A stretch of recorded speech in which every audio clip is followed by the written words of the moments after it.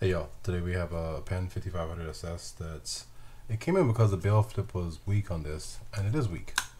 And I think I did a video a few weeks back or sometime back on this, that it's not always the bail flip or the spring that's the issue. In this case, it actually feels like the spring is the issue because everything around here seems fine.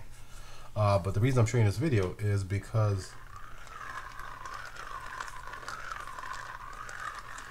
it's super nasty, and I wouldn't even look at this stuff if I didn't have the parts for it, but I do have the gears. So my first thought would be the gears, but the thing is that it's not always those things, right? It's not always what you think it is, so we have to check everything first. All right, so let's check the gears first, make sure they're fine. I don't believe they're fine, but we're just gonna double check just in case. So I'm gonna pull this off. I'm gonna get this drag knob off too, just while we're here. Get rid of that stuff. So I'm going to open this up by removing these 4 screws on the side here. I'm going to pull that up and check this out. I got to remove the shaft before I can remove the gear.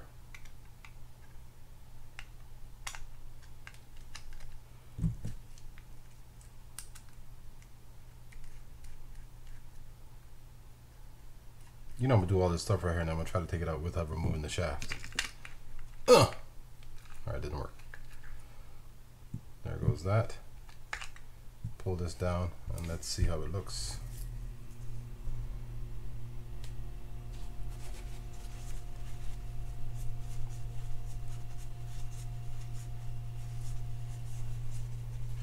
And I really am only doing this because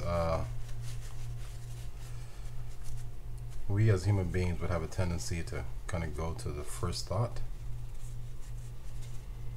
and it's usually the right thought, so you don't need to go much further than that. But this is a kind of a just in case moment, so you may never see this video, because if it's just the main gear or the gears, then I think I've done one of those already and you'll never see it. I'm looking for something. This. And I'm only going to do a section of this gear because that roughness felt the same the entire way around. So if part of it is good, then, you know, this doesn't look bad. Alright, let's try this. Ooh, we still got it. And we know it's not going to be the pinion gear because that's not touching anything. That's just rotating around. So it's going to be the dog system, even though that works, or possibly the pinion bearing on there. So that's good stuff. You might see this video. Let's leave that there. All right, so let's go ahead and remove this rotor and see what's going on under there.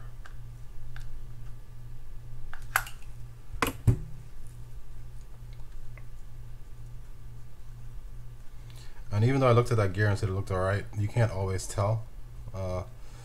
But it did look all right there. So I'm glad I checked the rotor here, or the rotor spin, and see how that felt. Ugh. Eee. All right, we're gonna pop this off because it can't be this. I'm thinking maybe the leaves were touching this or gripping this too hard. It's not that. So we're gonna pop this off and see if the and it's not a leaf system. That's why I'm saying that. See if the where's my thing? If the bearing's bad, which I'm believing more and more as we go. Come on.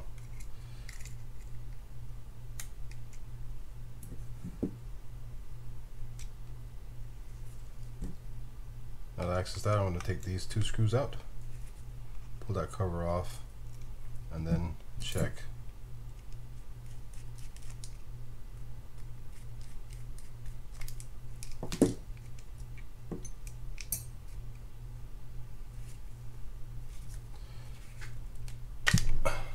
Oh yeah, those definite signs of possible wear inside the bearing. You can see all that rust and stuff right there. See that? I'm gonna pull it off and just double check it. I feel it. Sad part is you can't always hear it.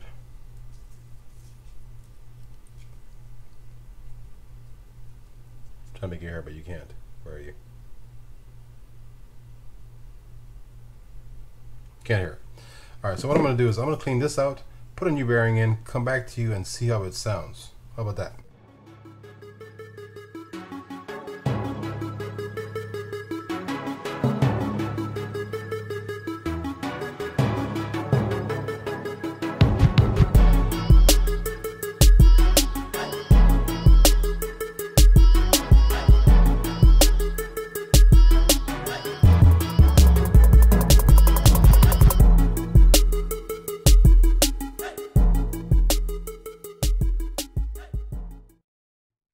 Let's see. Oh man, crazy how good that sounds, huh? So instead of changing out the gears on this, which is much more expensive, or can be much more expensive, just the bearing. That's always good news. There's some other stuff on here that needs addressing anyhow, so it might be kind of pricey to fix, but that was a simple fix instead of the gears that we were thinking about initially.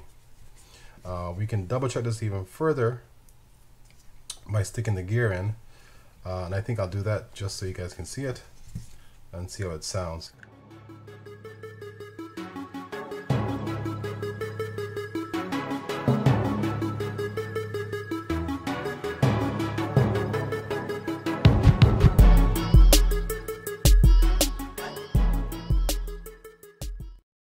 Let's see how that sounds. While I'm screwing this in, if you did notice, I'm sure you did, that I did not put in the dog inside when I put everything back together before I was about to test it out. That's because I don't need it. I just needed the spacing to be accurate for the rotor versus the pinion stack. That's it. There we go. Like a brand new reel. Awesome stuff. Alright guys, thanks for watching. If you found the video useful, please hit that thumbs up button. If you like this kind of content, consider subscribing to the channel as well and hitting that bell notification so you can get notified whenever I put a new video out. Besides that guys, thanks again for watching and I'll see y'all next time.